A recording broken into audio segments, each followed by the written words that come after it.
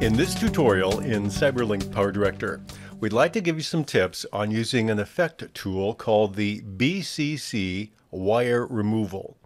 This is a tool that you have if you're an owner of PowerDirector 21 Ultimate or a subscriber to PowerDirector 365. Basically what it will do is it will take anything that's linear and allow you to mask it out. It could be a chain, a pole, a wire, anything that's basically straight. Let's show you a little bit about how to do that. What I have on track number 2 is a staging video of some cars driving down a road. And when we see them, it's a still shot. That's the best way to use this particular tool. And if you notice on the left side, there's a fire hydrant right in front of that building. It's red. And it has a identifying pole sticking out of it. Let me assume I want to take that out of my picture. How can I do that? We're going to use this tool to do that. So I'm going to click on my effect room. I can press the F4 function key and get there as well. And now what I'm going to do is limit the options I have. I'm going to go to the subcategory on this one, and it's going to be third party. And I could click on one of the icons. I'm going to change the display so I can see better. This is from my Boris FX Restoration and Lights subcategory, and we'll move down until we see the one that is called my wire removal. I could do a search up there if I wanted to, but we'll take the wire remover and drag and drop it down onto our video clip. And now with it there, I'm going to click on the eye and click on the eye for effect, and then click on wire removal to get into the parameters for this particular tool. You notice there are lots of things that we can do with this tool. Let's look at some of them. First of all, there are 3 methods. There is cover, there is mask, and there's clone. We're going to deal with all 3 of them. But basically, we're going to try to get the fire hydrant out. So the view we have is render. That's the end result. I'm going to change the view to preview area. Okay, now this shows me basically where my wire is. It starts in the upper left and goes to the lower right. We're going to change it so it's in front of this fire hydrant. So we need to change the endpoint 1. I'm going to click on the modify button below that.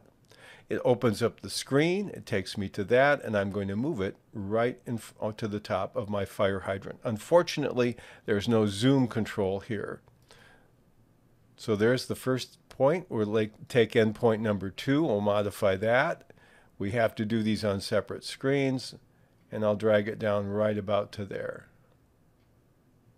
And you can make these modifications as often as you want. Now the other option we have when it comes to this is we can modify the width, feathering, and noise, and mix with original. If we change the width, watch what happens on the screen. Now obviously I don't want it wider than it needs to be to cover the object, so I can either adjust it using the slider, or I can be more fine-tuned and just use the numbers over here.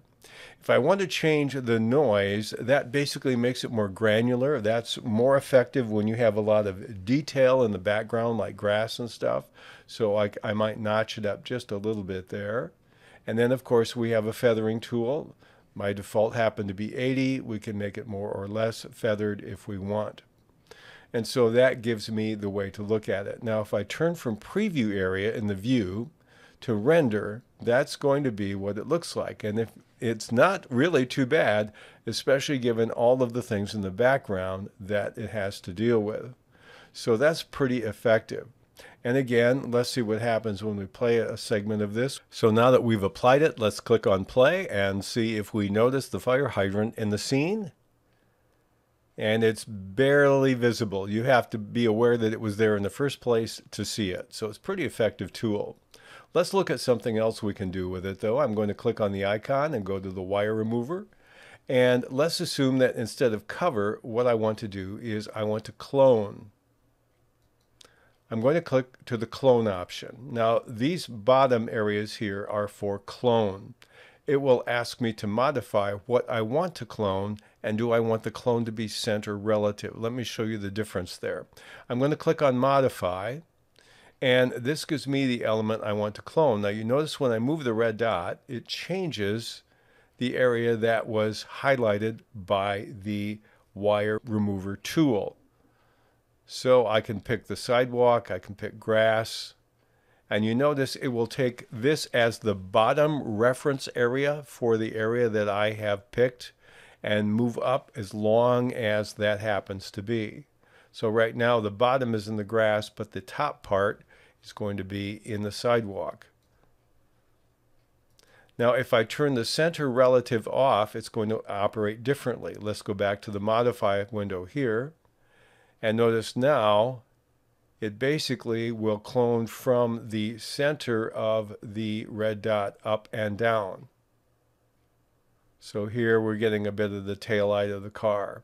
If I clone here up and down, I'm going to be getting the flagpole. If I clone here up and down, I'm going to be getting the sky.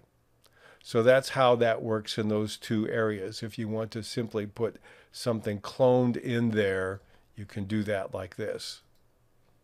So that's option number 2. Option number 3 basically is to create a mask. So I'm going to click on mask, and here is my area that I've selected.